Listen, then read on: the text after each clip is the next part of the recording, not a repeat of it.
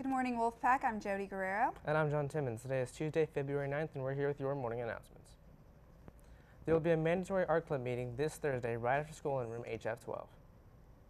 Got talent? Ain't nobody got time for that. Linker is hosting the Wolfpack's first lip sync competition, and it's called Link Sync. Various prizes will be awarded for first, second, and third place. Pick a song and fake it till you make it. More information coming soon. MSA will be having a meeting on February 18th during advocacy in Miss Rose's room. For all who are interested, auditions for the Wolfpack Vocal Ensemble and the new vocal jazz group will be taking place soon. There will be an informational audition workshop in the choir room after school on February 17th. Come find out when the auditions are, what to expect, and grab your spot to audition for these fantastic musical groups. Contact Mrs. Ball with any questions. The deadline to sign up for the blood drive has been extended to today. Please visit the blood drive booth today during lunch to sign up. Now let's pass it on over to sports with Justin and Michael.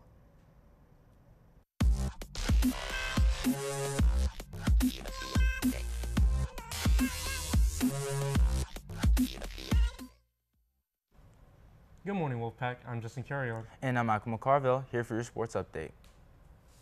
Last Sunday, Super Bowl 50 was a good game and viewed by 115 million people. With the Broncos against the Panthers, all hoped Cam Newton would dab his way through victory, but Peyton Manning and the Broncos led the score of 24-10.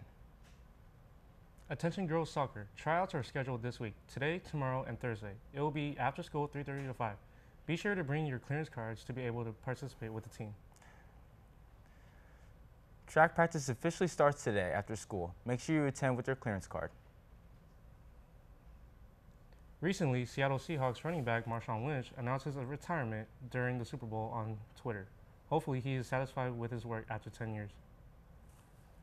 Well, that's all we have for you today. I'm Justin Carrion. And I'm Michael McCarville. Back to you, anchors.